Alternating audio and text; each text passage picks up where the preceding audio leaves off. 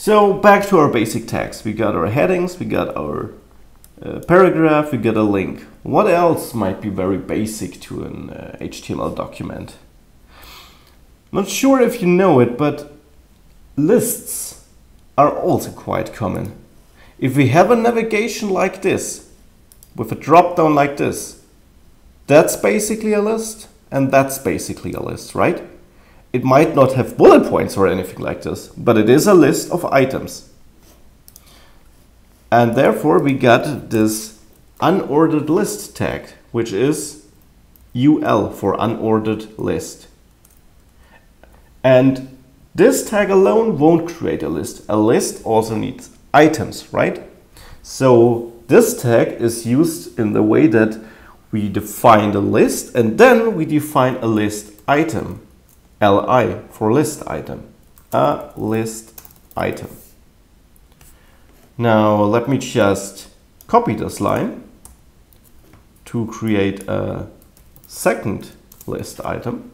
And if we reload our page, we got our list here with the two list items we just defined. As I said, this one does have bullet points because we're not applying any styles to it, where this page clearly applies some styling, which says, okay, no bullet points, gray background. When we hover over it, it should have a dark gray background, and so on. This list also has links within it, as you can see.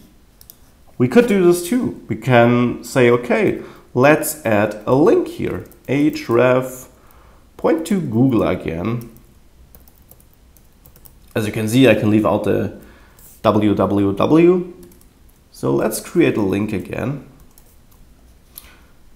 List item should be inside this link, and if we reload, we got a list item with a link in it. So we can really encapsulate our tags within each other, and this is quite common in HTML, that you got several levels of tags. So you got an unordered list with list items in it, with links in it, for example. So that's the structure of an HTML document I was talking of. So headings, paragraph, links, lists, what else do we have? By the way, I just recognized something which is a bit embarrassing. Your whole document, HTML document, the head and body section, is encapsulated by an HTML tag, which basically tells, okay, this is all HTML. As you did see, the page worked without these tags too, but we're writing semantically correct HTML. Therefore, it might not be bad that I forgot it, because you could really see the difference.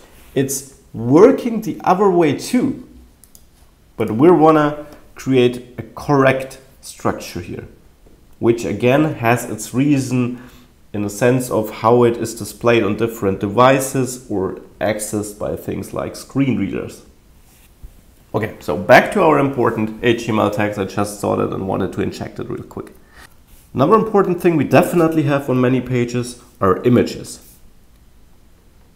Here we got our image tag, which is just img for image short form. And this is a special tag because it is self-closing, which means we don't have this structure here with opening tag, closing tag, but instead we got image, and then in the same tag we got a slash and the closing tag, the greater than sign immediately. This is because an image tag doesn't hold any content which you would write between the opening and closing tag.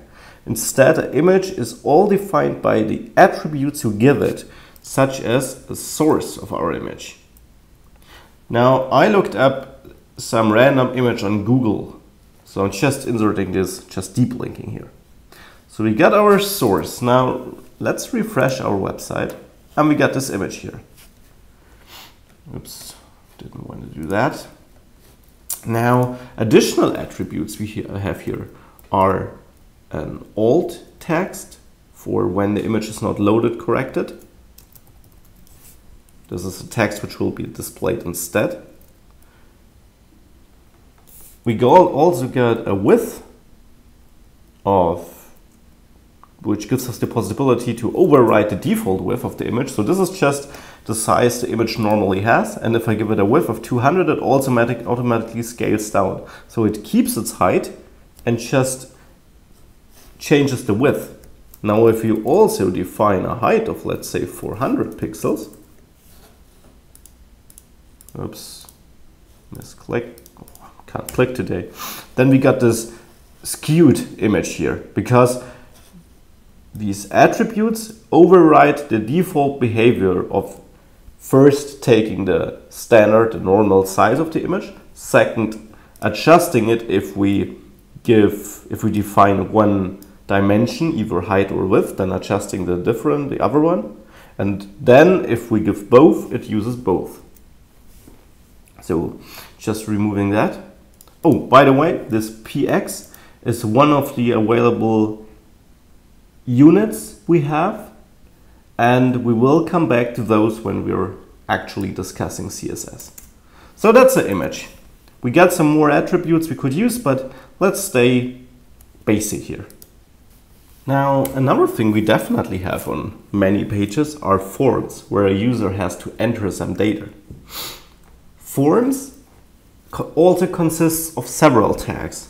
So they start with a form tag, which also has a closing tag, and between these form tags, we define the elements of our form. So for example, we got an input tag for an input element, where a user can input data of a type, which is an attribute we have to provide.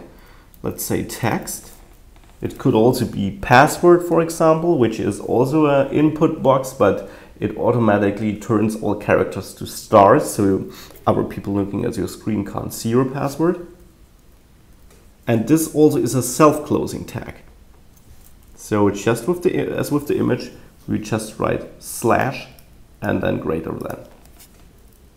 And we also provide a name attribute, which is important when the form is actually sent to the server, that it can identify which input element got which value by the user. And this is identified by the name. So let's just name this username, for example.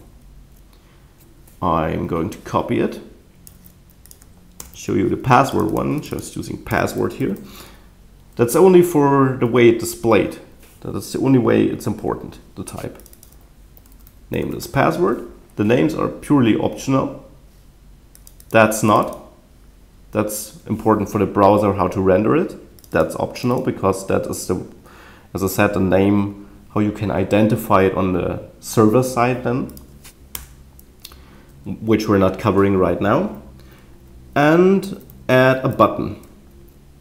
Give this also a type of submit, which basically says this button is meant to submit this form. That's important if we would have several buttons within a form, and other buttons would do other things, and only one button should really send the form to the server. Then we would have to define which button is responsible for this. And just give it a text of submit. This is the text which will appear on the button. Now reload our page, and here we got our form.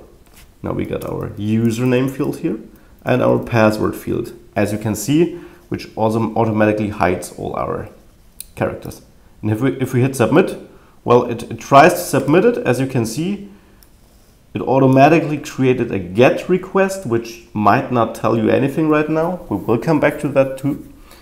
And try to send it to the server. Obviously, we don't have a server here, so yeah, nothing really happened here.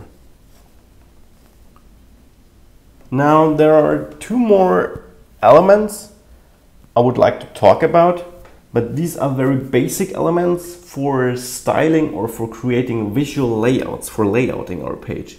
And that's why I will go into detail about them in a later stage. But for now, just be aware that the div and the span tags are also very important for a document when it comes to laying it out and styling it. So that's it for this video, and we'll dive deeper into our HTML structuring and so on in the next video. Have a nice day, bye.